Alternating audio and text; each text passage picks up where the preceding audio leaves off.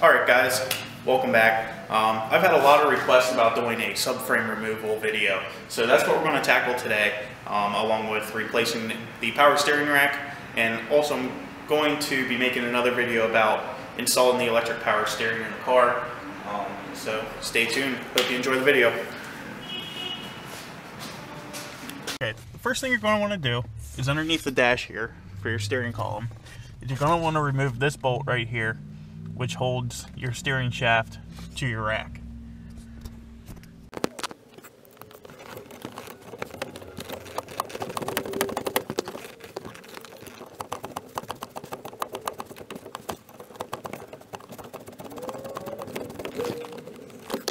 Okay, once you get the bolt out, you'll want to move this out of the way and disconnect your shaft. Just like so.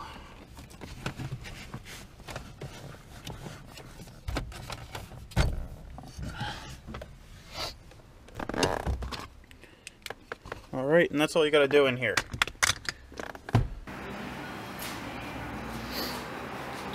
Okay, if you're like most other people that have one of these cars, you're gonna have power steering. Your power steering pump is right up here between the heads. You're going to have a threaded line that comes out here, which I believe is a 17 or 18 millimeter to take that line off. And then you're going to have a rubber hose on this back side. You'll want to disconnect both of those, along with the lines that go to the reservoir right behind your shock tower. And then it's time to raise the car up.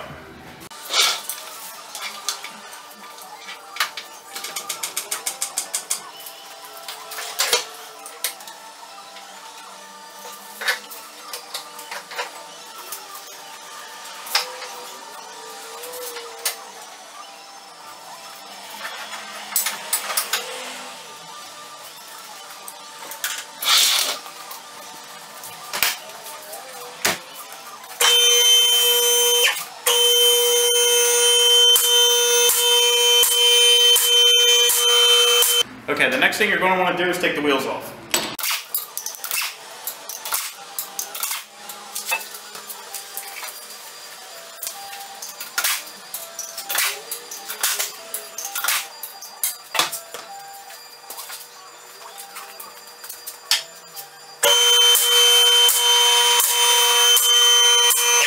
Okay, next thing you'll want to do is remove any kind of splash shields you have underneath the car. Mine has been trimmed down a bit. Most of the stock cars will run all the way over to the wheel wells. You'll want to remove the whole entire front section here, and then also any bumper brackets you may have. I know some of the earlier Contours came with bumper brackets, other ones did not. But anything that attaches to the subframe, you want to remove.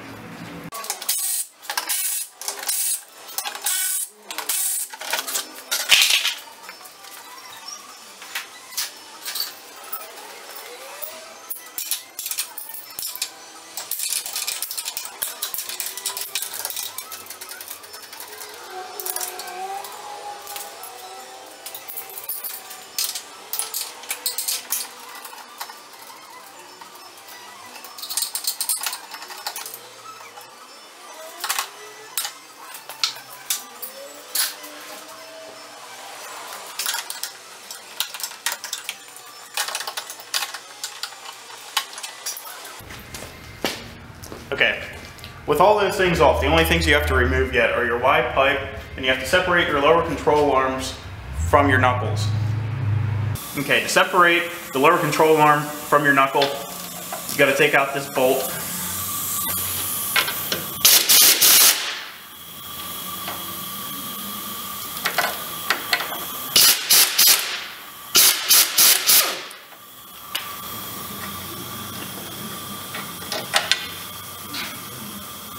Alright, then once you get that bolt out, you'll get a really long pry bar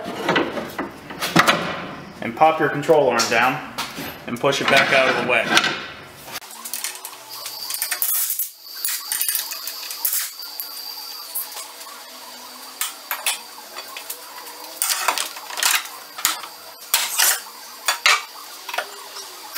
Once both lower control arms are popped out, our next step is going to be to remove the Y pipe. The first step for removing the Y pipe is to remove or disconnect any O2 sensors you may have. Now this is a factory O2 sensor right here. Back here I have my wideband. So you'll want to make sure both of those are either disconnected or removed.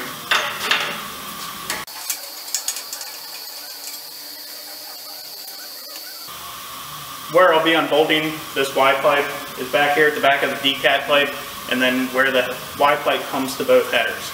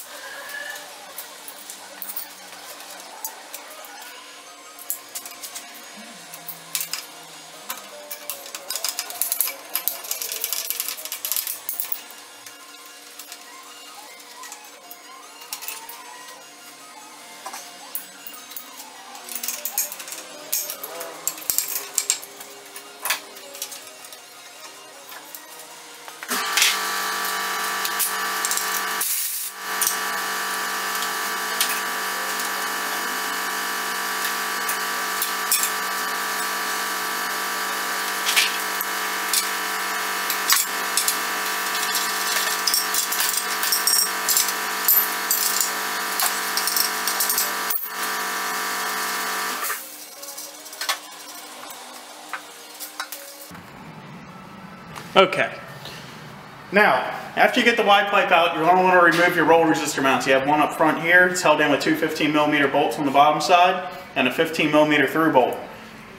Once you take that through bolt out and the two bottom bolts, you can push this one up out of the way enough to get the subframe out.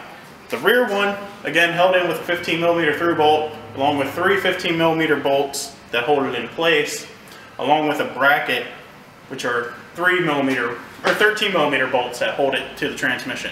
You'll want to remove all that back here as well. Once all those are out, which you can see I already have them out, had a slight glitch there with the camera. Once you have all them out, you'll want to see if there's anything else that you need to disconnect in order to drop the subframe. Okay, two things I did forget to mention, which are very important. You're going to want to take off your tie rod end from your knuckle, as well as your sway bar end link. We'll pop these off quick, and frame should be ready to come out. Alright, to get your tie rod ends off, you'll want to remove the cotter pin first, and then you'll want to take off the nut, and then you'll see that it's pressed in here. People will say to use a pickle fork to get it out. I don't like doing that because it'll damage the boot. So a little trick I have is to hit it with a hammer. What you want to do is hit the knuckle right here.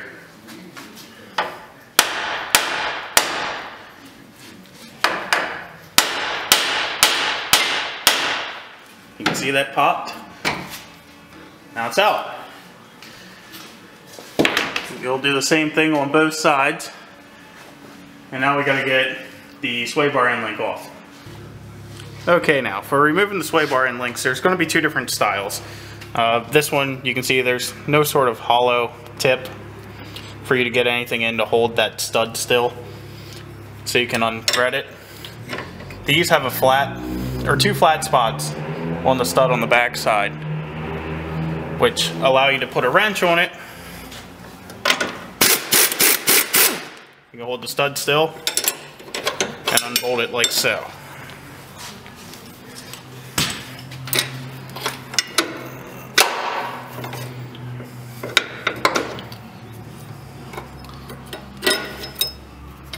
Alright, just want to push that down out of the way and take care of the other side.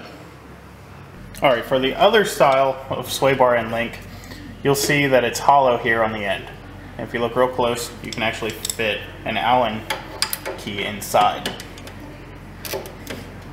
Okay, so that's how you're going to end up holding this side still while you turn it off with a wrench. Alright, so if you're lucky enough to be doing this on a lift like I am, what you'll want to do in order to drop this down the whole way is you'll want to get 4 jack stands, and you want it to be really level, and you want to just lower the car just so it's barely touching. And then it's just a matter of unbolting the 4 bolts and lifting the car off. If you're not doing it on a lift, you'll probably already have your car sitting up on jack stands. Then you'll need a friend along with 2 jacks and you'll jack up so it's balanced underneath here, and then you'll take out your 4 bolts and you'll lower it on the jacks together and then slide it out from underneath the car. Either way will work as long as you have the car up high enough. It's not an issue to slide it out from underneath the car. Alright, so let's get this dropped out. Alright, once you get your 4 bolts out, you'll lift the car up off, or you'll lower the frame down from underneath. Alright, now that we have the subframe out, in order to get the steering rack out of here, you have to unbolt all these bolts for this cover.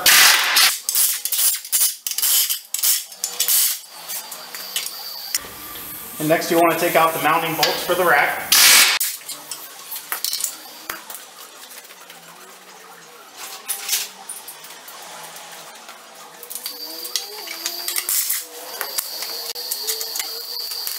And then you'll also want to remove any of your power steering lines here also before you unbolt this. It's just something I didn't really think of until just now. But yeah, you'll have power steering lines, 2 of them right here, that'll run along the side here or up top.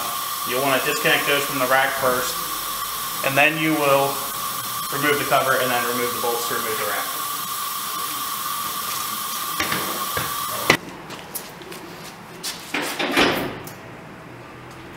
Alright, you'll want to take your time lowering the car down to the subframe, or if you're lifting it up to it, again you want to take your time, make sure you line everything up. You don't want to get anything snagged.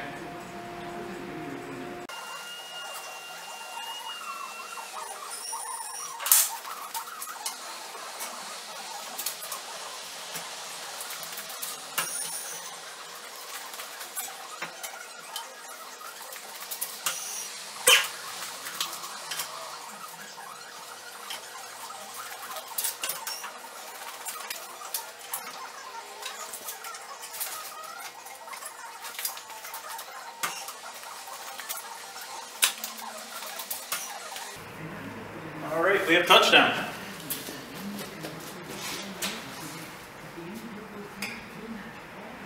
Now it's time to tighten up the bolts.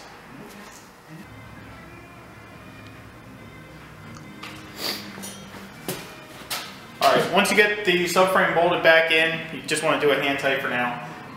You can start attaching everything else to it, like your lower control arms, your shield underneath, your sway bar end links, your tie rod ends, just pretty much everything in the reverse order.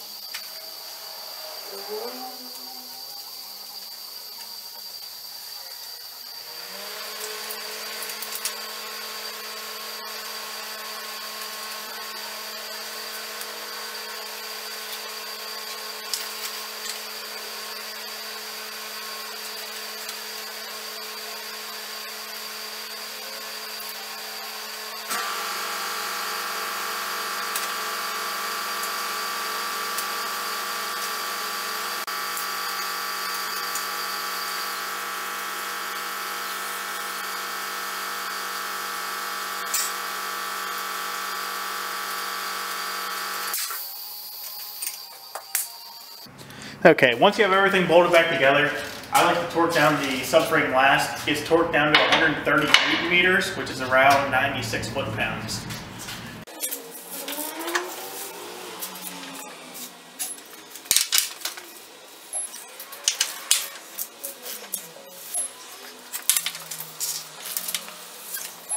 Alright, once you get the subframe torqued down, it's just a matter of throwing on your wheels and you're done. As you can see, it's not terribly difficult. You need 2 people. You'll need a 1/2-inch breaker bar, some bigger sockets, but it's not too difficult unless one of the nuts breaks loose inside the frame. Then you're looking at cutting it, having to get a wrench on it, which that's a video for another day. I'm not cutting up my car to do this because I don't need to. But if I ever get like a parts car or something, I will make a video on how to do that. Now once you are done, you are going to have to get an alignment done on the car. With having the frame out, nothing goes back 100% the way it was. So you are going to need an alignment done before you can drive the car for any long distances, or else you will end up ruining tires, will wear funny or something like that. So that's pretty much it. If you liked the video, make sure you subscribe. If you have any questions, again, leave them down in the comments. Leave a like if you liked the video, and I'll see you guys next time. Take care.